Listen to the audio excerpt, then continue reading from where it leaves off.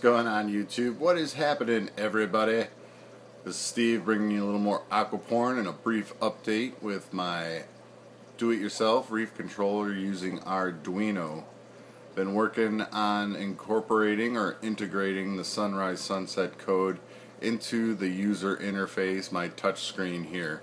As you saw in the last video, I was able to incorporate the height of the sunset, or the maximum level that the LEDs go to in the sunrise, and save that at EEPROM. So the next step was to work on getting the code to work with a timer, or to be able to set the sunrise itself. So on the right hand side here you see that it reports the maximum brightness of each channel, the percentage. You can go to that screen. Now this is a number between 0 and 255, so you can set that, save it on EEPROM, and I won't go over that because we saw that in the last video. So we're going to go over here, and this was the screen I'm working on. Now this is going to set all my lighting effects, turn on all the lighting effects on or off, and a special thank you to Benjaff, a really cool guy. He wrote this code, but not only did he write the code, but he actually took the time to help me integrate this into my system. Now, integrating the timer, some sacrifices had to be made, and it was a little tricky. Simply because the matrix, how it works is it calculates seconds from midnight, 0 hour, 0 minute, and it calculates it for the whole day to 24 hours, 0 minute. So in order to cause no conflict, I had to make some sacrifices and had to set some parameters, shall we say. So the sunrise sunset, it's a 12-hour fixed schedule. And within that 12-hour fixed schedule, there is a 2-hour dawn period where only the actinics are on, and a 2-hour dusk period as well where only the actinics are on. Also, in order to not create conflict, the ramp up and the dim down are only 14 minutes from left to right.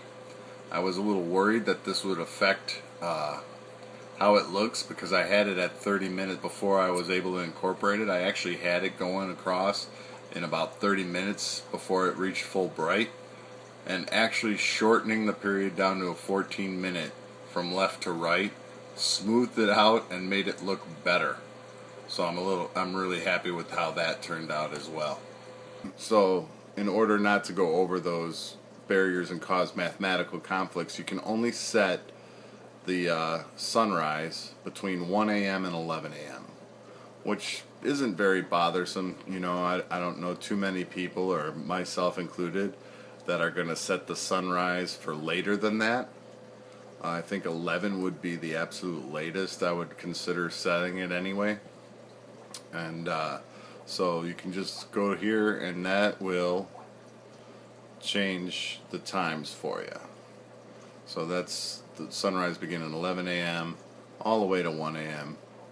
The enter button here saves it at EEPROM, so if you lose power, it won't. It'll come back, and you won't have to reset it.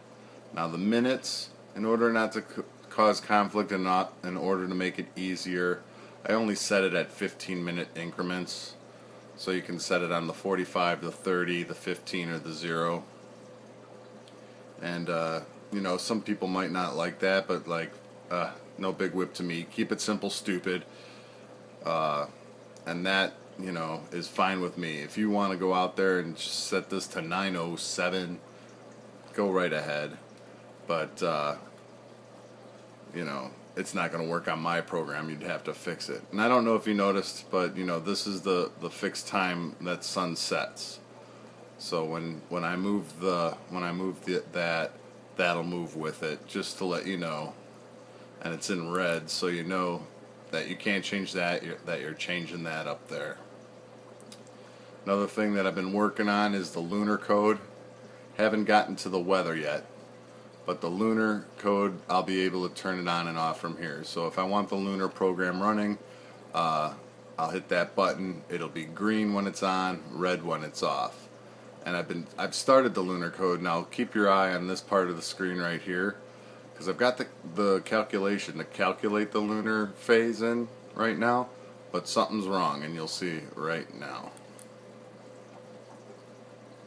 Boom, it cycles through every phase until it finally gets to waning crescent, which is the current moon phase right now. However, I can't figure out why. We'll see it again. See if I can get a little better focus in on it. Turn the camera maybe a little bit. That way. Here we go. Right here. Maybe you'll see it better here. So I don't know what's going on there. I'm still jamming that out. We'll figure it out. But I just wanted to update you all on that. Making some great progress. Again, thank you to Ben Jeff at the Planet Tank for all your patience, your help. Was really kind of you to just go out of your way. I know, we're all busy, and, even though I was blowing up your thread over there, appreciate the help. Really do. I'm glad and pretty excited that it's all incorporated now. If you know anything about the lunar phase, brother, come on down to AQ Center and help me out. Anybody else interested in this build, I'm going to leave a link to the code below. If you make improvements on it, please let me know. Please help me out. And also a link to the build. Come on down and join us. A good group of guys there just hanging out, talking about this stuff, and growing more and more guys down there every day. Guys and gals. I don't know if they're guys or girls. Everybody's got a screen name. So come on down, check it out, aqcenter.net. I'll leave the links below. Thanks again for watching. Comment, rate, subscribe. Catch you next time.